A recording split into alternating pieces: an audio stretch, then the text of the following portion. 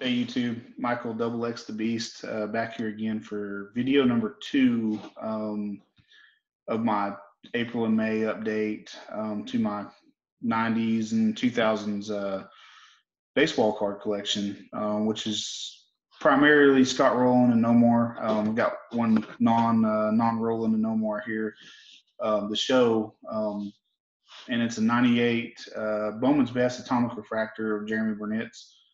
I'm from Oklahoma, of course, and a big Oklahoma State fan. So I'm prone to picking up a few of his cards and Ventura, and some of the better guys that came out of the program there during the era.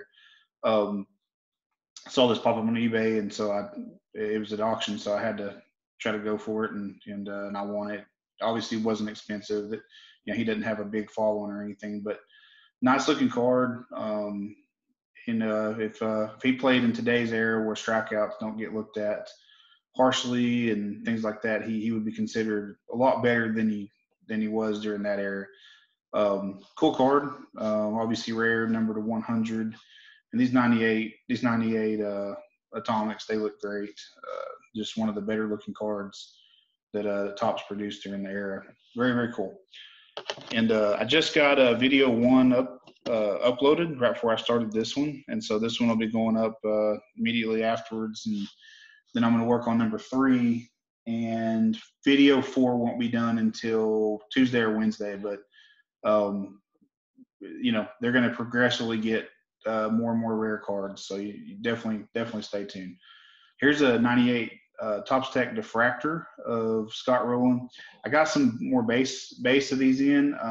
I went through and couldn't figure out which ones I had already shot videos of and everything. So I just pulled I got this diffractor right here and then one more over here in my pile to show. So this will be number fourth diffractor I had, and then the other one will be number 5. So slowly coming along, but consider I've only been after it for about 4 months. To have 5 of them, I guess, isn't terrible. But these are just great looking cards. I'm a huge fan of these 98 diffractors. And this is pattern 86. I don't know if the camera can pick up that. It may be not wanting to focus that close, but very cool. I pick up all these I can find, of course. And I just got this one in the mail yesterday. And this is one of the ones that you can see the foil, the pattern kind of goes up into here and then goes across the entire rest of the pattern. But right here it's real heavy, and I don't know why. I don't know if that's full missing or what's happened right there, but it's it looks like it's part of the pattern. I got to go do a little bit of research on it, but nevertheless it's rare, very, very tough to find. So I was able to pick it up and happy to have it. And this is pattern 78, if I remember right. Yeah, 78. And they're very hard to read. You can kind of see the pattern right there. They're kind of hard to see the patterns. But cool cards. Up next is the last Scott Rolen card I have for this update, for this video. And it's a cool one. It's a 99 Skybox Autographics, and it's a Century Marks or blue ink. And of course, very, very, very rare at numbered 7 of 50. And I was thrilled to add this one. I think this is maybe the only autograph card I even have right now. If you guys watched any of my Grant Hill videos over the years or anything else, I'm not really an autograph guy. I'm not really a game use guy. I like a good design card without all of it. But the autographics, these are a little bit different. I really enjoy these. Just a nice on-card auto, and especially being the blue ink, makes it very, very cool. I was very, very, very excited to add that to my Rolen collection. It's in great shape. A lot of these are chipped up real bad, and this one's not. It's this looks really nice. I like the picture they added there. Like I mentioned in my previous video, the ones where Rolen's playing defense is kind of just as much, if not more, as what I remember him doing than he even was on offense. Okay, so I'll show these here. So these are, I was able to pick up 6 more Topps Tech Golds of Nomar. I already had 4, so I'm now at 10 of the 60 now. And I'll go through these relatively quickly because they, it's just the background is all that's different. But I was thrilled to get to add another 6 of them. Just this is kind of like the 98 diffractors of Rolen. I just keep working through the list. This one is jersey numbered. Another one is jersey numbered 5 of 10. So obviously I like to pick up the jersey number 1 of 10 and 10 of 10 as much as I can, just significant serial numbers. Very, very cool. I keep tilting my cards the wrong way. And then here's another one. This is the one that's got the baseball pattern behind him.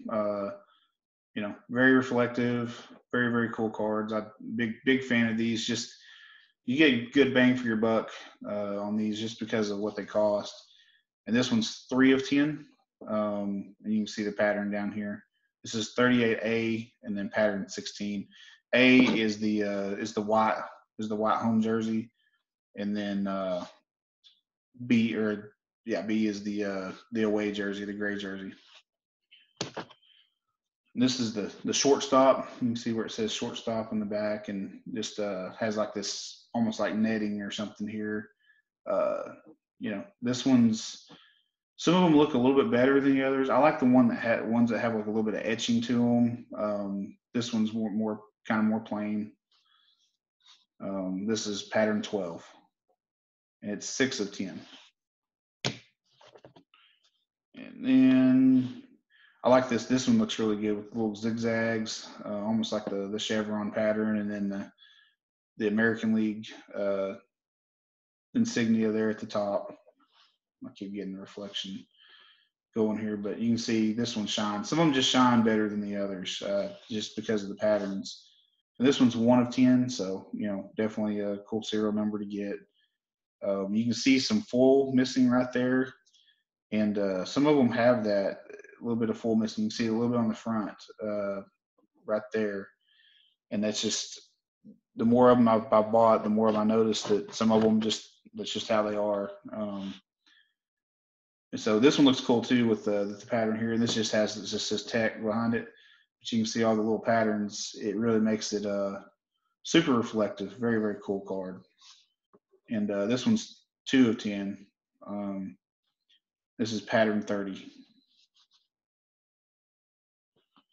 And you can see the gray jerseys, I only have, I think, 2 of the 10 so far have been the gray jerseys, none this time around.